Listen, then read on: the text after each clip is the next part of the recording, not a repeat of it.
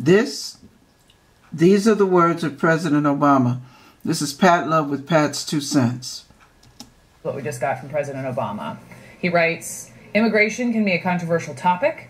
We all want safe, secure borders and a dynamic economy, and people of goodwill can have legitimate disagreements about how to fix our immigration system so that everybody plays by the rules.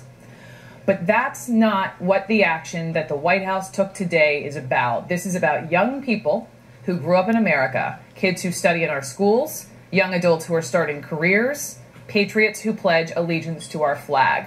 These dreamers are Americans in their hearts, in their minds, in every single way but one, on paper. They were brought to this country by their parents, sometimes even as infants. They may not know a country besides ours. They may not even know a language besides English. They often have no idea they are undocumented until they apply for a job or college or driver's license. Over the years, politicians of both parties have worked together to write legislation that would have told these young people, our young people, he writes, that if your parents brought you here as a child, if you've been here a certain number of years, and if you're willing to go to college or serve in our military, then you'll get a chance to stay and earn your citizenship. And for years while I was president, I asked Congress to send me such a bill. That bill never came. And because it made no sense to expel talented, driven, patriotic young people from the only country they know, solely because of the actions of their parents, my administration acted to lift the shadow of deportation from these young people so that they could continue to contribute to our communities and to our country. We did so based on the well-established legal principle of prosecutorial discretion, deployed by Democratic and Republican presidents alike, because our immigration enforcement agencies have limited resources, and it makes sense to focus those resources on those who come illegally to this country to do us harm. Deportation of criminals went up. Some 800,000 young people stepped forward, met rigorous requirements, and went through background checks, and America grew stronger as a result. But today that shadow has been cast over some of our best and brightest young people once again. To target these people is wrong because they have done nothing wrong. It is self-defeating because they want to start new businesses, staff our labs, serve in our military, and otherwise contribute to a country we love.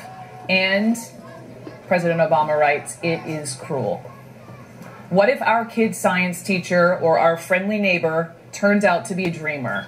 Where are we supposed to send her? To a country she doesn't know or remember, with a language she may not even speak? Let's be clear, the action taken today isn't legally required. It's a political decision and a moral question.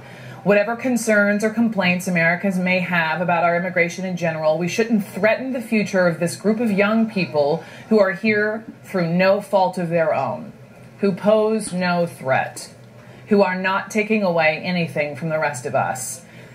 They are that pitcher on our kids' softball team, that first responder who helps out his community after a disaster, that cadet in ROTC who wants nothing more than to wear the uniform of the country that gave him a chance. Kicking them out won't lower the unemployment rate or lighten anyone's taxes or raise anybody's wages. It is precisely because this action is contrary to our spirit and to common sense that business leaders, faith leaders, economists, and Americans of all political stripes called on the administration not to do what it did today.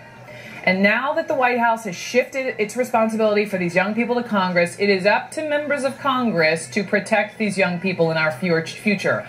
I'm heartened by those who suggested that they should, and I join my voice with the majority of Americans who hope they step up and do it with a sense of moral urgency that matches the urgency these young people feel. Ultimately, this is about basic decency. Last two graphs here.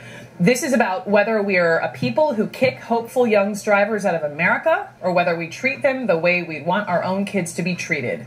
It's about who we are as a people and who we want to be.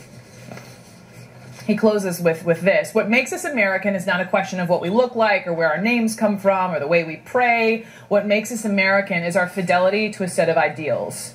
That all of us are created equal, that all of us deserve the chance to make of our lives what we will, that all of us share an obligation to stand up, to speak out, and secure our most cherished values for the next generation. That is how America has traveled this far. That is how, if we keep at it, we will ultimately reach that more perfect union.